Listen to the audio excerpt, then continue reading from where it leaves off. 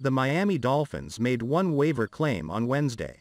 No, it wasn't a running back, or an offensive lineman, or another pass rusher to help cover for the injury to Vince Beagle.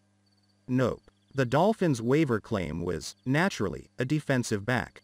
Miami kept 12 defensive backs out of 53 initial players on their roster, only to use their waiver claim to add another. The corresponding move was to release defensive back Jamal Perry, however, so Miami's numbers remain in the same place as what they were before. And so your newest member of the 53-man roster is Elijah Campbell, formerly of the New York Jets. Campbell has played 36 snaps of NFL action over 3 games in 2020 with the Jets after finishing his college career with Northern Iowa back in 2018.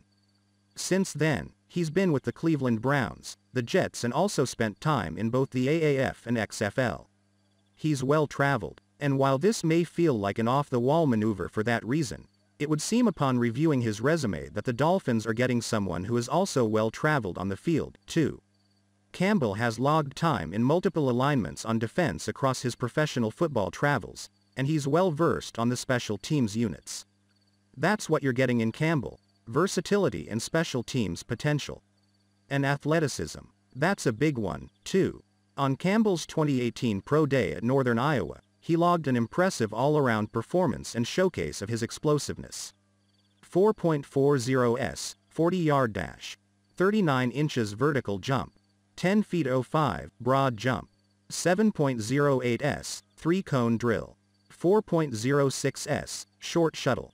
Perry, the man Campbell is replacing, logged similar numbers coming out of Iowa State in 2017 with a 4.43 s 40, a 37.5, vertical and a 10 feet 04, broad jump. But Perry accomplished his numbers while checking in 2 inches shorter and 12 pounds lighter than Campbell did at his respective pro day.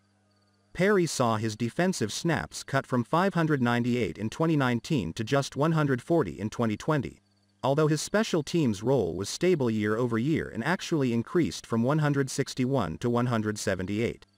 If you want to know what the Dolphins are getting in Campbell, consider him a bigger and more explosive player to fill presumably the exact same role that Perry was otherwise going to fill in the secondary and on special teams for the Dolphins.